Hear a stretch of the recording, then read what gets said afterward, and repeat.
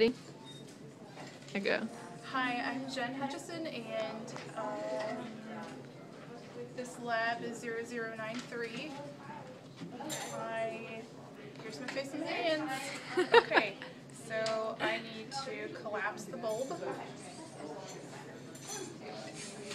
which I do that by depressing the A valve and just collapsing the bulb there, pushing the air out. Then I pick up the glass part of the pipette. I'm going to take this straight part and connect it about half a centimeter on there. Okay. And now I want to draw the liquid into the pipette to the 10 milliliter mark. And I do that by pressing on the S valve while the end of the glassware is in the water. So I'm going to draw it up. There it goes. It gets a little bit slow as it gets to the large part of the pipette, the thicker part.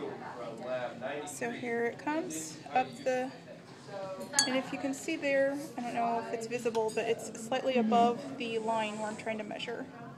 So what I'm going to do next is I'm going to press the E part of the valve to drop some of the liquid out.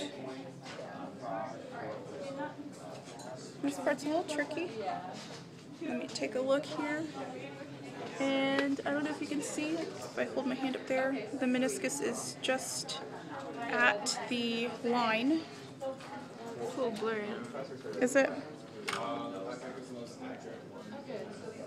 Maybe if I hold a piece of paper. Is that more visible? Less visible? Yeah, I think it'll be good. Okay. And next, I'm going to dispense the, oh, well, I don't even have anything Here's the, oh yeah, okay. there. Tapping it. Yep, we're good. Now I'm going to dispense the contents into the flask by squeezing on the E part of the valve. And there it goes. Yay! Oh, happy day. Right, I'm so excited that this is working the way it's supposed to work. And that is a good thing. And as it empties out, you're going to see that there is still a small amount left in the tip of the dispenser, of the pipette. So, alright. And that's my pipetting video. Thank you for watching.